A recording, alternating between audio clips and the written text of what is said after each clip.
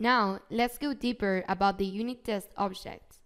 What happens when you create a unit test of a procedure?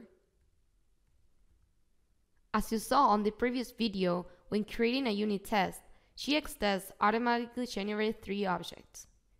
A UnitTest SDT object that is the structure of the test, a UnitTest data object which is the data provider based on the test SDT. This is where the test data is defined, including input values and expected outputs. Lastly, the UnitTest object is a special procedure that tests other objects. In this case, the string concatenation UnitTest validates expected results through assertions using values from the data collection. In this example, the test executes a for statement that iterates over the data provider.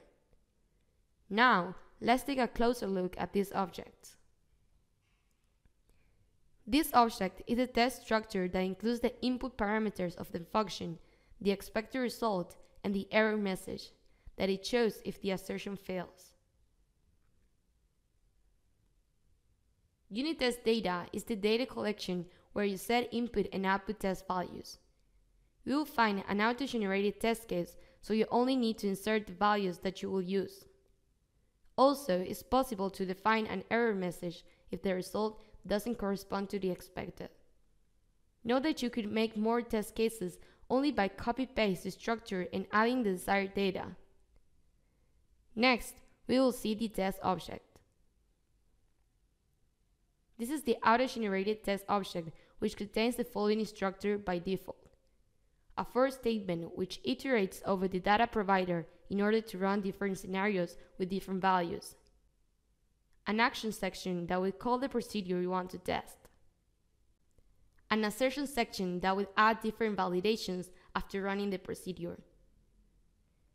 Note that the procedure that's being tested has an output variable.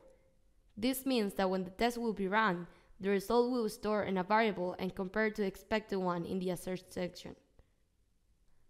So what are assertions? Assertions are very important in unit testing because these are the way to validate the expected result. Assertions compare obtained result with the expected result. In this example, the assertion is used to verify that the expected value of the procedure string concatenation is exactly my first unit test. This will determine if the test passed or failed.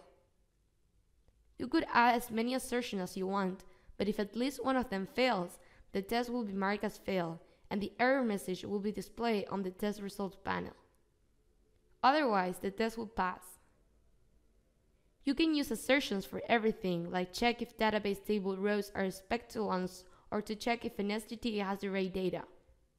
We will explain these scenarios later. Currently, there are only three types of assertions to use for comparing desired values. Assert string equals to verify that two strings are equals. This is the most generic and useful function since almost any structure can be serialized as a string. For instance, if you want to test a procedure that uses an SDT as output, you can check its value by comparing the SDT as a JSON string. Assert numeric equals to verify that two numeric values are equal.